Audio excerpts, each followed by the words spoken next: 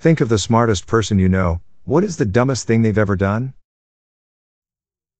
My one college professor had a double doctorate, several masters, and was the head of the national magazine for his field and had a lot of respect in the science community. He didn't know electric eels were real. Like he argued with us. While applying for a job, he thought sick pay meant that the job paid really well. I don't know if he's necessarily the smartest person I know, but I know a pretty smart astrophysicist who pointed out a star to us which was in fact a plane. My brother's friend was high school valedictorian. In college, he gathered up deer turds to play a practical joke on his roommate by putting said deer turds into a box of Cocoa Puffs cereal. 2 days later he forgets about the deer turds and goes to pour himself a bowl of Cocoa Puffs. Instead of nice, sugary cereal, he gets a spoonful of deer turds. My colleague was tasked to put mail into the mailbox. She asked me where it is and what it looks like. Around the corner, and it's a red box. Turns out, there is another red box marked General Waste about 2 meters away, is the red box that spells out Australia Post. She's been throwing away mail. I lived in Colorado Springs. My friend came into town and was booked into a hotel. I called and asked for the name or address of the hotel and he told me he did not know, but he could see the mountains from where he was. He narrowed his location down to a time zone.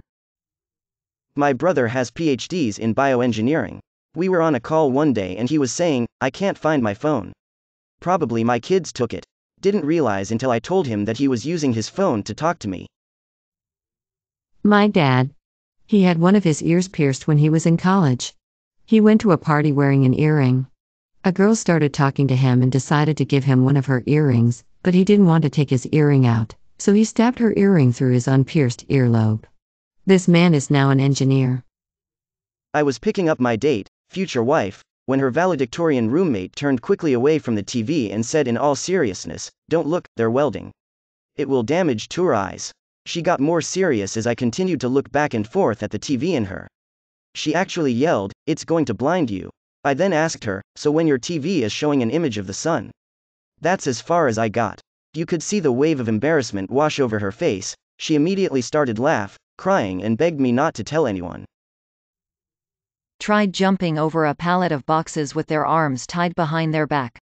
Split lip open. My buddy, who is now a brilliant emergency medicine doctor, at one point while sledding bet he could jump off his moving sled, over a flat bench, and land on the sled. While moving, he realized he couldn't position to jump and crashed ribcage into the bench. Dumbest genius I have ever met. I graduated with someone who got a perfect SAT score, but managed to cut off 2 fingers in shop class while trying to make a birdhouse. My late father was a particle physicist. He understood things that I think I'm not being hyperbolic here. Only about 3,000, 5,000 people understand. He was on a team that worked on the calculation of the mass of the Higgs boson. His team got it wrong. In addition to being a particle physicist, he was also an avid student of history and completed 2 bachelor's degrees at MIT, one in physics, one in history. Mind you, that's not a double major, but 2 degrees in 4 years. Anyway, that guy got done in by a 2-bit con job at an ATM in the late 90s. They wrote him a bum check for $200 or something and he gave them cash. The owner of the company I work for is one of the most intelligent people I have ever met. If you know someone who has had a hip replacement, odds are he is the one that engineered it. He owns something like 15 to 20 patents on products he has designed. He has created company after company and sold them after sweeping through whatever market. He does have some blind spots. One day he came to me and asked what side of the envelope the stamp goes on. He had never mailed anything before because his mom and then wife took care of everything for him. I have a remarkably intelligent, talented, and sensitive friend. He's well educated, an accomplished musician, very knowledgeable about practical stuff like car repairs and investments and plumbing and programming and carpentry and cooking. He is a very, very hard worker. Exercises and eats properly. Has probably never been more than 5 pounds over his ideal weight. He is in his mid-60s. He started smoking cigarettes and cigars when he was about 50. Did the whole thing of practicing in front of a mirror. He smokes once or maybe twice a day, with a drink in the evening. But who the beep starts smoking at 50? My husband. He's a mathematician for the feds, but he has repeatedly gotten us to the wrong airport in cities that have more than one. Like at least 3 times. He's brilliant, but a moron. My aunt, college professor, PhD in mathematics, was blown away when watching my father cook rice without a rice cooker.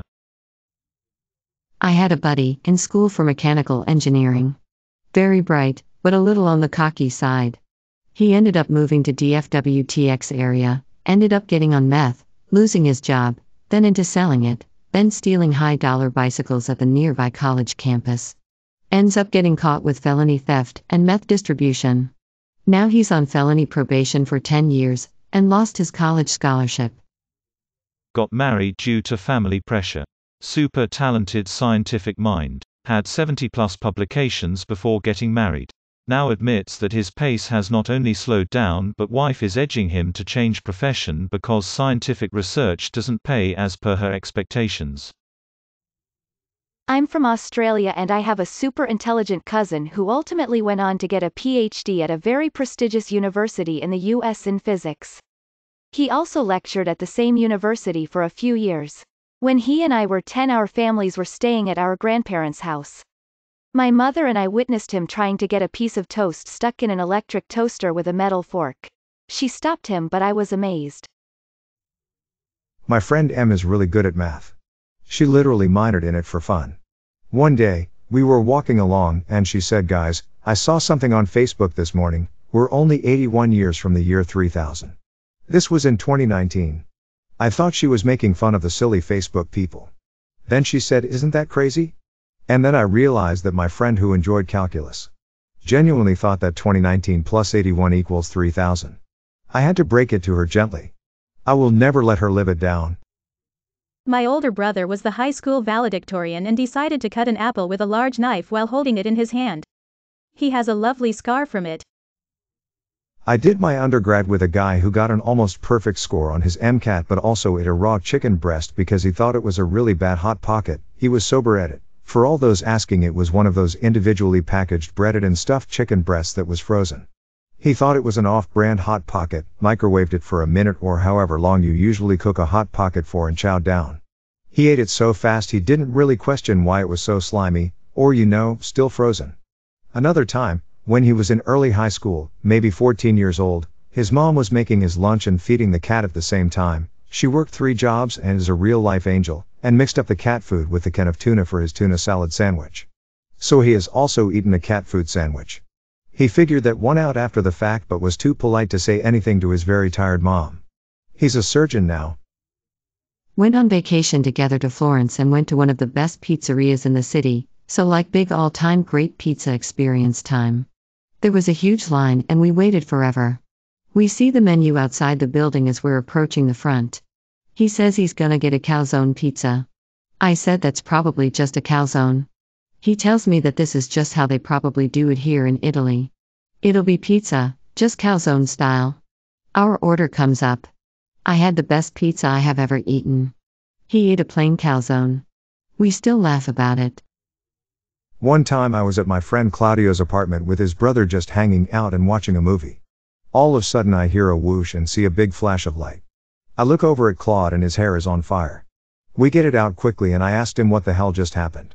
He told me, "I was trying to listen to the sound the lighter made when I flicked it." We were completely sober at the time.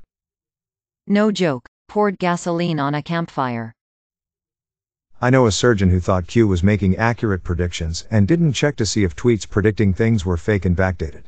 He hasn't mentioned them once since the insurrection. May your day be filled with joy and happiness. And please remember to subscribe to Upvote for the best quality content every day.